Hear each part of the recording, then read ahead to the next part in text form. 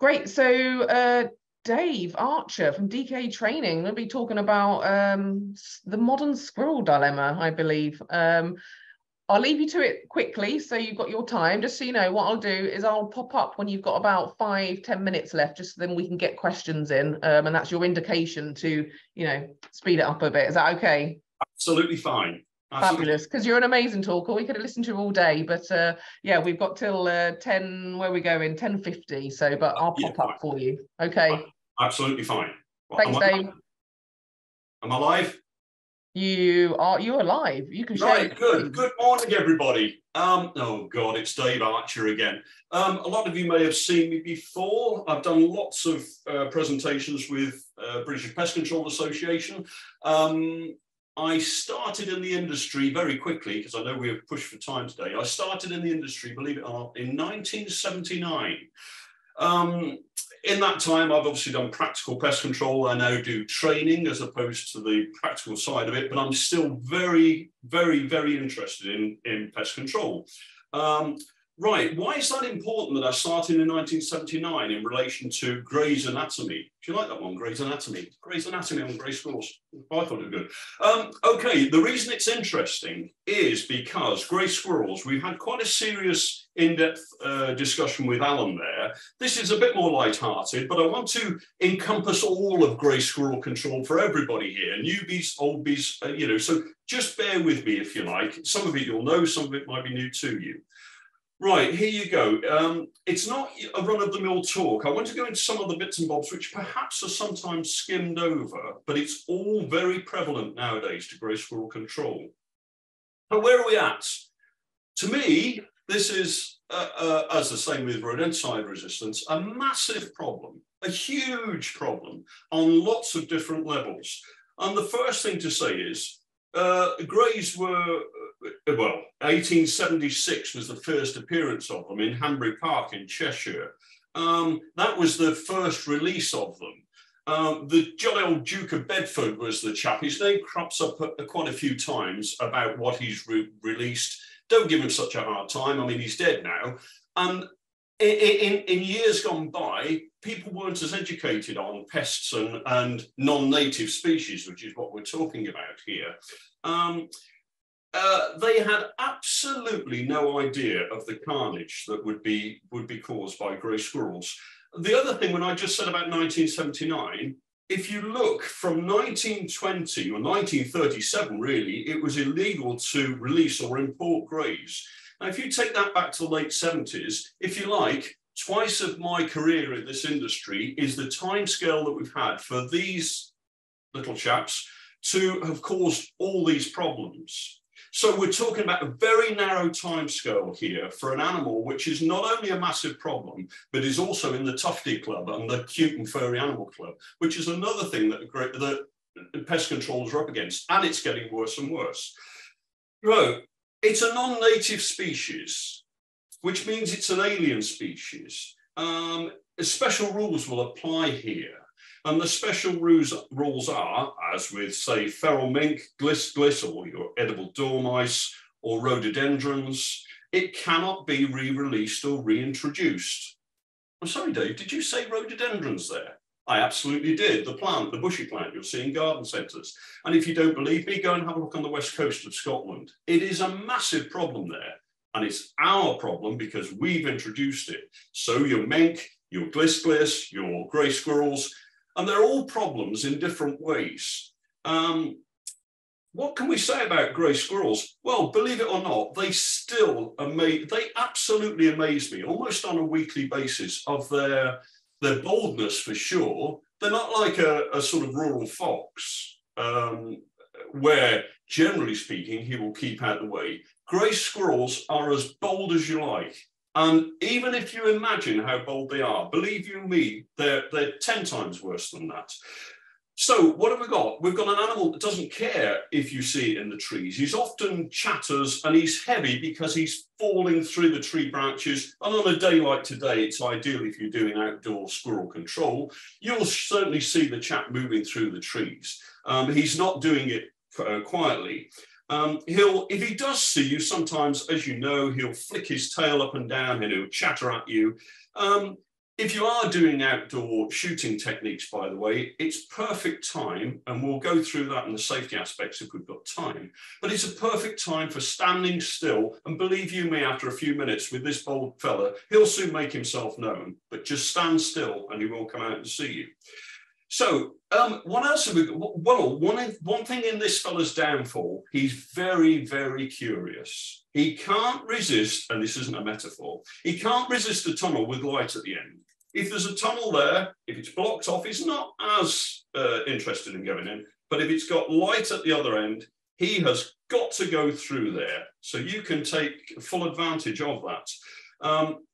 He loves maize, and maize shows up bright. It's a great colour. I prefer whole, not kibbled maize. You don't want to be attracting unwanted species around by your traps. But let's just go back a second here. Greys are in the cute and cuddly club.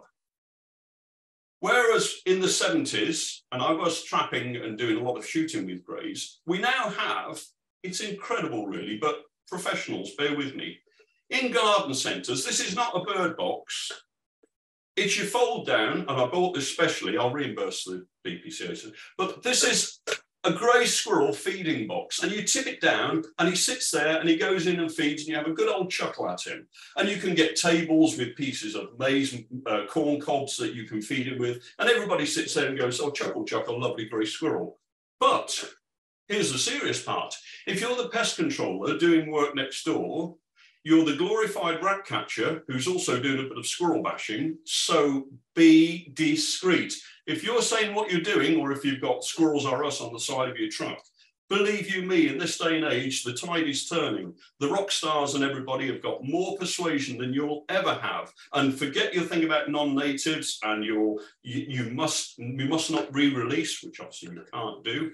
But this kind of thing is becoming more and more to the fore, and we're outnumbered, not just by the squirrels, but by the change in public perception of how good grey squirrels are. Right, what else have we got about them? Never underestimate their strength. Never underestimate their strength, their sense of smell, their cunning or bites. Why do I say their sense of smell and their cunning? Well, look at this one. Oh, Dave, that's just slope pellets. That's mice that have got to that. Certainly isn't, because this was in my wood store. And that, I was watching a grey squirrel do it, and that's why I brought it in to show you. That was a full container. And even in a wood store, the squirrel chewed in, found that, and chewed straight into it. And I can show you some other examples, and I will show you some other examples. Bear with me a second. Right, here's your test for today. We have, I'll go through this trap in a minute, but this trap, here's your question, everybody. Quick question. Can a grey squirrel chew? He can't chew through that. Yes, he might chew through mesh, but can he really chew through that type of wire? Have a look at this. That is grey squirrel damage, and that is where he's actually chewed within the space of about 5 minutes, I might add, chewed the weld off that and broken that, and is almost getting out of the trap. Almost getting out of the trap. He didn't get out of the trap, but he almost did. So don't underestimate them, and don't underestimate their sense of smell. Incredible sense of smell. Greys can smell peanuts from, I don't know, 200-300 yards away. They'll make a direct beeline to that area. Now, this may be stuff that you already know, but it's not a bad thing to just, go through it again with you. Now, I'm not saying this just to make you laugh. It's true, but why nuts? Let's talk about nuts. They're absolutely huge, and I don't know how they don't get strung up in trees. If they were people-sized, they'd be down to your knees. But catching buck grey squirrels, they're absolutely huge. And if you look on the internet, you'll see there's a video where one gets his bits, for want of a better word, he caught on a fence, and he can't get off the fence because these are one side and he's the other. So if you're walking down and you looked up, well, there's a sight you don't see every day. But it's true, they're absolutely huge. I don't know why. They should be much smaller, but there you go. Yes, okay. That damage they can do to their environment. I find this a bit strange, really, but perhaps it's me. I'm just going to show you here, hopefully, a slide of Squirrel damage in trees. I cannot believe how much damage squirrels do in trees. They will do what, hang on, they will do a thing called ring barking of trees, whereby if there's any trees there, they'll strip the bark, especially in the springtime, showing their territory, and they'll strip the bark off the tree and they will kill that tree. And that's not only in ones or twos, it's in huge numbers. And they will destroy the very area that they're living in. It's a strange thing, but it's what they do, whether they're sharpening their teeth or they're doing it for territorial shows, we're not sure. But they certainly will cause a lot of damage in trees. So that's where we're at the moment with a species which cannot be re-released, must be culled in traps. You cannot take one out of a trap and kill it, but if you kill it, you must do it in the most humane way possible. No, as most of you know, but you'll still hear about it, no drowning. And I feel very strongly about this point. If you have trapped that animal, that's your responsibility. And it doesn't matter whether it's a grey squirrel, a brown rat, whatever, a mink, whatever animal it is, your duty is to be as not only just on a legal basis, but on a sort of fundamental ethical basis, really. Do it as humanely as you can. You've trapped it, you do it as humanely as you can. If your conscience says it doesn't matter, well, perhaps you're in the wrong industry. And I mean that sincerely. The more you know about your species, the more that you understand it, and the better pest controller you will be. So we'll go on to control methods as well. But what has not been used anymore? Well, there's been some confusion about this, and I have checked with industry and industry standards. Warfarin has now gone, and it's gone forever.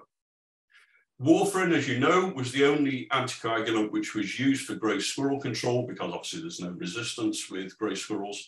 So warfarin was the only product, but that has now gone. It's gone for outdoor use, it's gone for indoor use, it has gone completely. And if I will mention it, any sort of anticoagulants, like Alan was saying, don't think of that as a method of control anymore. And don't just say, well, I think it's rats. You should know if it's a grey squirrel or a rat problem. And if it is grey squirrels, no anticoagulants at all. The other thing which is, you may not know, but I've checked this one out in the last couple of weeks, contraceptives were being looked at for grey squirrel control. It may well have worked. It may well have worked. Well, my father said they didn't, but there you go. The idea was a good one, but it's now staying completely on the shelf. It will not be used for grey squirrel control. So warfarin has gone, and contraceptives are not being considered anymore. So what are we left with? Well, the area is now narrowing down for grey squirrel control, as well as our public perception of the cute and cuddly club. We're up against it, to be honest, or you're up against it. We had another interesting point here. If anybody was considering how the development of this, we were looking at pine martins. I was fortunate enough when I used to live in the far north of Scotland. I did see pine martins. I saw plenty wildcats and red squirrels, by the way. And here's an interesting point. Pay attention on this one. It's a great thing. Pine martins are great hunters. They are phenomenally fast. Call it a ferret on steroids. Incredible things through trees. Gone. Incredible things. But I did see plenty of them. They hunted in the daytime. They hunted at night. But they love to eat squirrels. A squirrel is a great delicacy to a pine martin. Red or greys, they're not fussy on colour. If they can catch one, they'll catch it and eat it.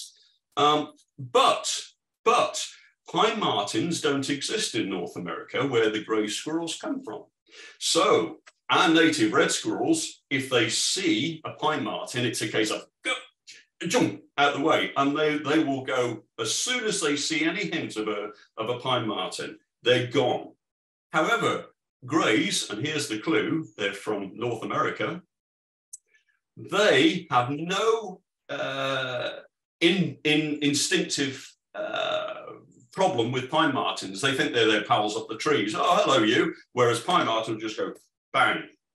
Now, that's great in theory. Great, Dave. Let's get a load of pine martins, release them. And that's how grey squirrel, obviously in areas where there aren't reds, but let's release them, say, in the Midlands. Let's release them in woodland down there. Well, it's not going to work. It's fraught with problems. Any reintroduction, as we're saying here, will sooner or later cause problems. The new kid on the block, if you like, and I'm sure our BASC man has heard of this, is the grey kite. Sorry, the red kite. The grey kite, how can we? The red kite. Their numbers now are absolutely soaring. And again, you've got, you know, the kite man in High Wycombe who's feeding them, and people are going there with their iPhone 57s or whatever and photographing him. What we should be thinking is, hang on. We've been in this situation before. I'm not saying it's a bad thing. I'm not saying reintroduction is a bad thing, but it's got to be on a measured basis. But pine martins will not happen for grey squirrel control. Rodenticides, warfarin only, is now out.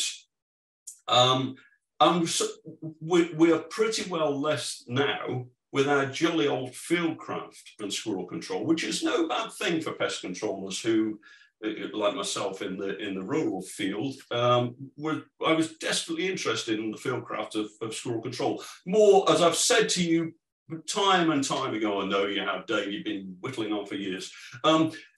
Fieldcraft, in any, whether you're doing grey squirrel control, brown rat control, cockroach control, whatever it is, the more that you learn about that animal, the better pest controller you will be, or wildlife manager if you're looking at deer management, or fox control.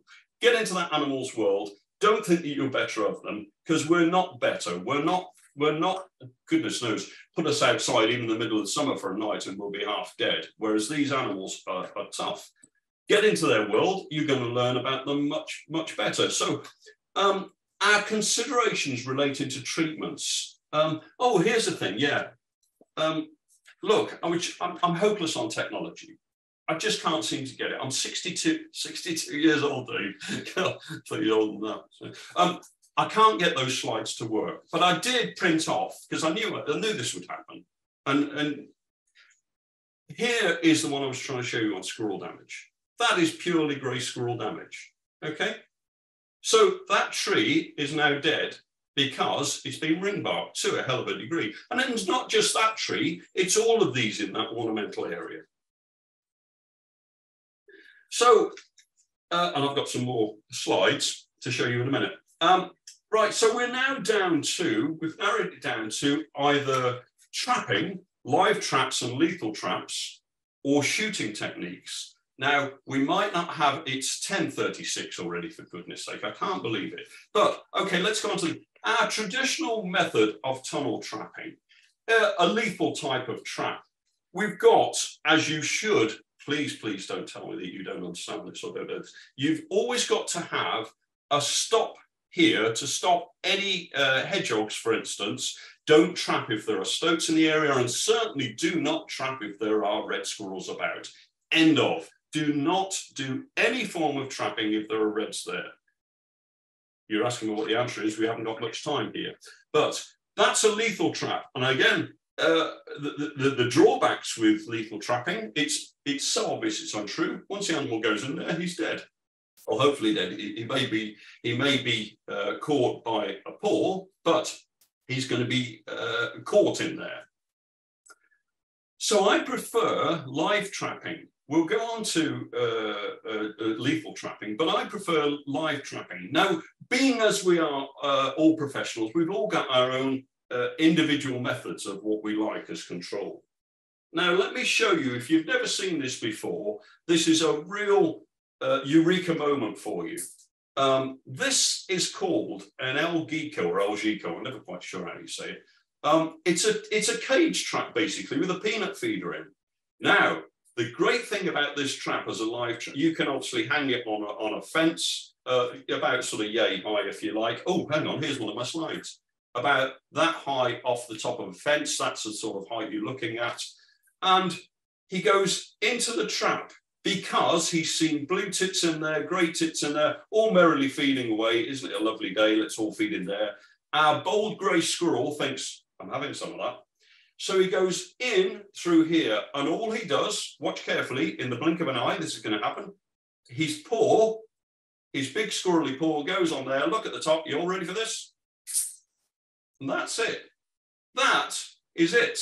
That is your grey squirrel caught. But check your traps. I say twice a day, actually. Why twice a day, Dave? Hey, remember? Huh? That animal we all forget and think, no, he can't do that. He won't do that. So check your traps twice a day. There's two things about the grey. If he's in a trap like this, it's quite interesting, really. I've trapped and shot many thousands of these animals, but you will find if they're caught in a trap like this, they'll do one of two things.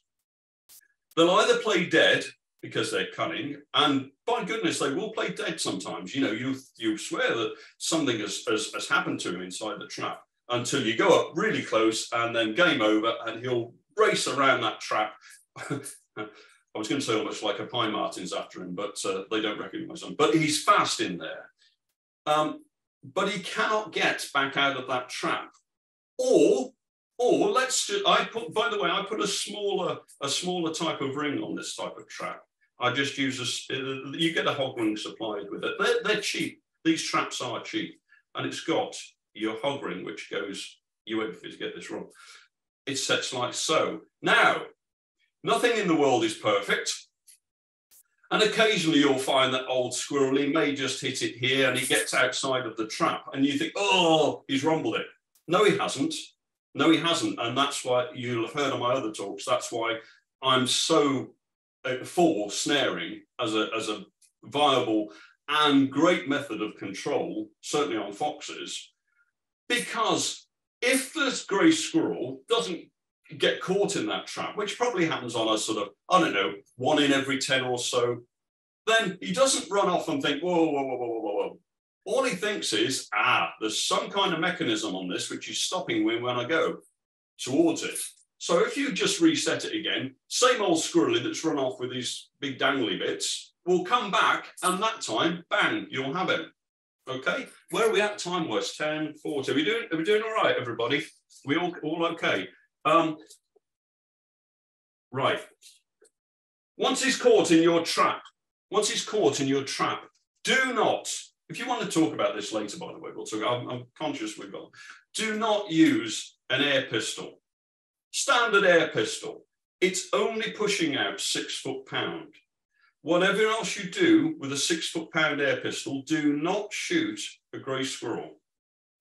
Because you'll be very, very lucky if that does, it will bounce off, believe you me. So that's not your tool of the trade. What have we got then, Dave? We have air rifles. Great, they can't push out more than 12 foot-pound. That's your absolute limit for use on them. But if somebody phones you, hey, there's a grey squirrel in that trap, and you may be experienced enough to run your grey squirrel into a sack.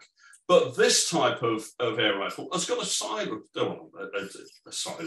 a sound moderator on the end. Now that will shoot, but it won't shoot through the bars. So you're then left with an animal running around the trap. So if you are going to use an air rifle, make sure it's fit for the purpose and can actually go through the bar. Otherwise, you're that far away from an animal going around like so. Just a quick point. If you're using cage traps, remember how, I've got 2 traps to show you here. If you're using cage traps, I'll be back in a second, don't worry. If you're using cage traps, peg them down. Why do you want to peg them down, Dave? Because grey squirrels will roll that trap away. Sometimes 200 or 300, they will. Where you've put your cage trap down will not be, if they can see how to tilt it and you haven't secured it down, preferably with wire tethers or big, long, not plastic stakes, because I'll chew through it, that trap will be gone. Here's another great, probably the best lethal trap I've come across in a good many years. Again, it's by your old Geeko. I've got no affiliation with them. They don't pay me any money or anything, but this is probably the strongest and most powerful pound for pound. I'm not setting any traps here today for your health and safety as well. I don't want you thinking, oh yes, we can set these traps. These things go smack. And this is very, very powerful. But believe you me, that's an El Geeko. And it's a great trap. You can put it up a tree. You can put it on the floor if you want to. Make sure that your funnel end here is completely closed down so that non-targets can't get into there. Or you may be, look, here's another salient point. If you're pretty inventive, I don't actually like traps on the ground anymore. They must all be covered by law, as I'm sure you must know, but I'm actually not a great fan of traps on the ground. There are more animals running on the ground that we don't want to catch than there are up trees, which is, if you're in the right part of the world, hopefully is only your grey squirrels. But this is an old letterbox holder. It's a letterbox holder with a Fen Mark IV inside the trap and a little hole at the top. And once that's screwed onto a tree, it's a perfect way, far better, in my humble opinion, than any trap which is on the ground. Now, here's another thing for you. This is a set Mark IV trap. And I want you to look and learn again. Put your ear trumpets on if you'd like me. This is an old Mark IV trap. And it's in a set position. Yes, it will catch a squirrel. I don't use this trap, these Fen traps anymore because they do wear out. The difference in power in that trap, or, oh, bear with me, you can use, look, some other people will say, I love such and such a trap. I love such, I'm of an age now, when I started in this industry, we used to use cyanide, for goodness sake, and zinc phosphide on rat control. So give me a bit of a break. If I've used this stuff, for years, it's because I like it and I'm too old to change. Right, what we have here is a Fen Mark IV. If you're using a Fen Mark IV, always have it pegged down. Make sure that the thing cannot be carried away, even if it's inside your tunnel trap in whatever way, shape or form. If your squirrel chewed through the box, if he's caught by a paw, which does happen, it does happen. However good a trapper you are, you will not catch every grey squirrel every time bang around the head. It's a nice theory. To be honest, that's why I prefer this one. I'll just take a lid up here again. This one because the squirrel goes down, head forward into the trap, rather than, and you'll get a better success rate with that. But a brand new, in my humble opinion, and I don't know anybody that's done any tests or anything to this, but that brand new Mark IV trap, do not set it without somebody very, very experienced shows you, unless you've got a penchant for having broken fingers. But that will have so much more. So look at me. That's just, I'm not going to set it, but you get the idea. It's got a safety catch on for a very good purpose as well, a very good reason. If you think you're better than the trap, well, sooner or later you're going to get into trouble. My point is, this trap must be 50, 60, 70% more efficient as a brand new trap. And by the way, here's a quick thing for you. If it doesn't say a Fen, F-E-N-N on the trap, if you ever get the chance to go to Fen, the Phoenix Works, fantastic place, wonderful man. This is a British-made Fen trap. If it's got a Fen with one letter N, or if it doesn't say Mark IV on it, it probably is a cheap inferior import, of which there are thousands of mole traps suppliers. But that's another issue we need to go into another time. So that is a good, powerful trap. It's legal for grey squirrel control when it's covered. We can also use a Mark VI. That's a brand new Mark VI, even more powerful. In my humble opinion, it's a great trap.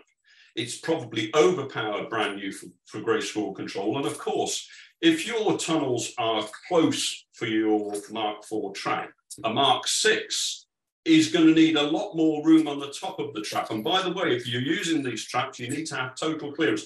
Bury your trap into the ground is a good idea. I don't know if you can, sort of like so you've got clearance on the top. So if it catches on the roof, then a grey squirrel, well, you'll get him eventually, but don't, your first chance is your best. Natalie, I can say, hello. I'm just giving you a 5-minute warning. I've got so much to talk about? No, you got a good 5 minutes. I just thought I'd give you a wave. Oh, 5 hours? No. Everybody's gone. Everybody's gone home. So yeah, okay. Thank you. So yeah, great traps those. But you may have your own preferred type of trap. But this animal, by the way, is very, very, very, very tough. You've got your 6 foot pound on air pistol, which isn't enough. You've got your 12 foot pound on a air rifle, which most people use. Whatever method of control you're using, make sure, particularly if you are shooting, do risk assessments.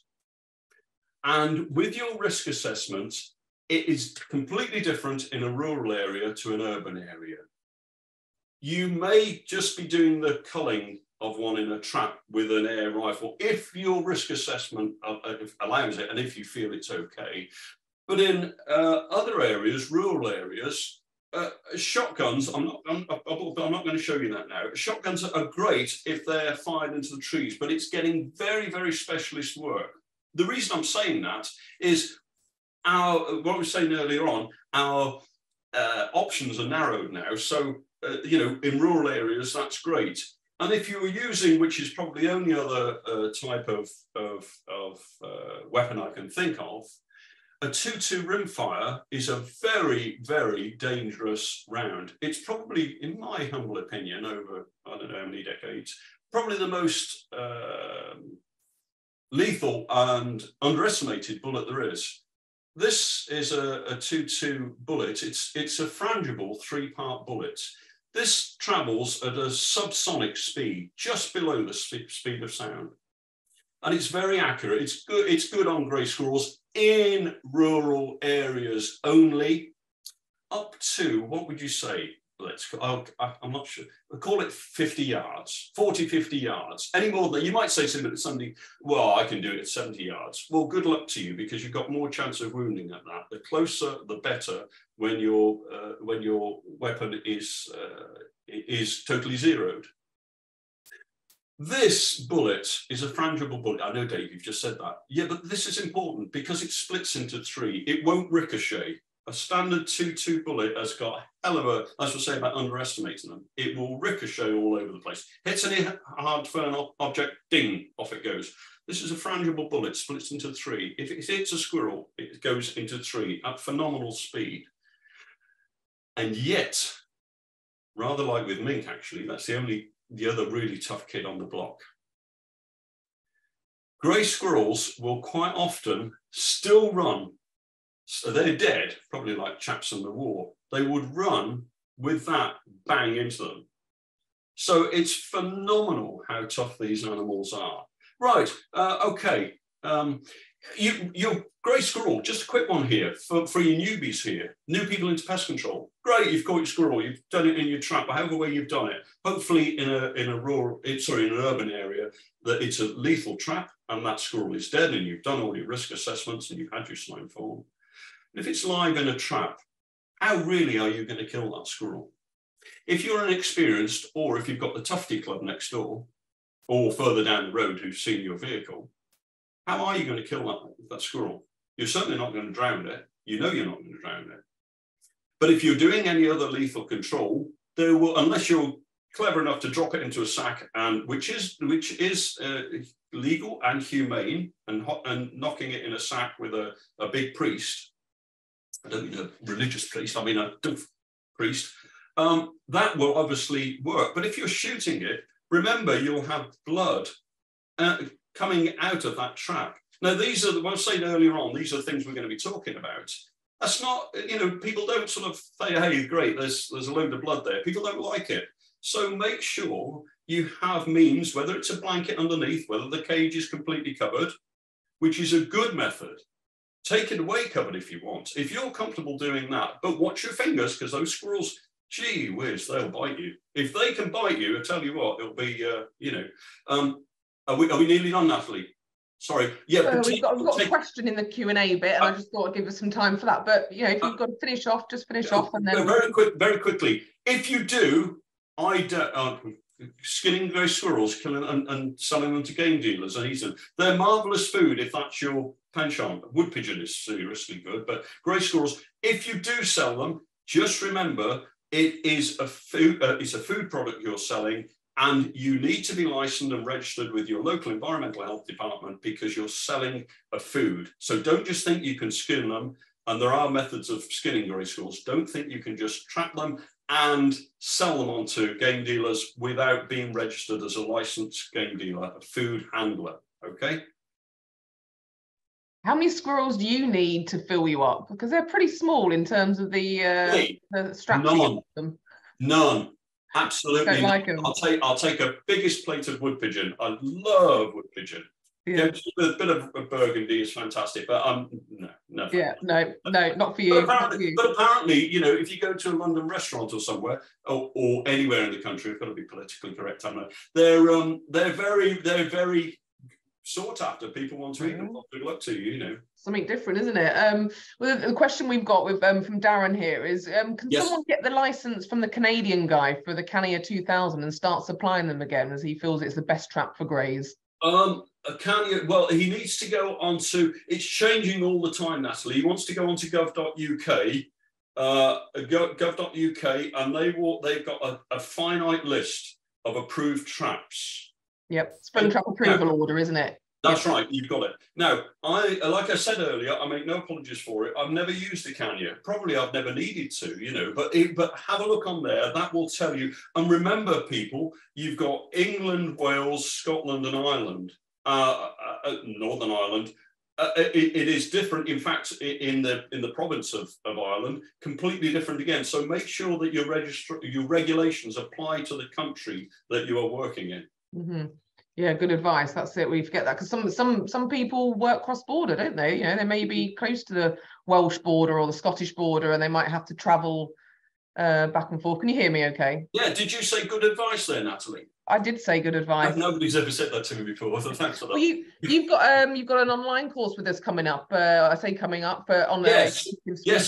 Thank you for that. There is an online course. Obviously, we've skimmed over, but I hope we've done some entertaining, informative stuff today. But obviously, everything here then will be done so much more in detail about grey squirrel control. Yes, and that's on the. You've got the date there, I think, Natalie, haven't you? Yeah. It's online at the moment. It's called the Non-Native Pests and their Control online classroom, and the dates are the 16th of November. So yeah, a fair amount of time for people to register if they want to hear you more, Dave. And I can't believe every single 219 people here will be clicking on that button. So you're going to be inundated, all right? No, I'd have been more shy and reserved if I were not. Well, actually, we've got what date did you just give there?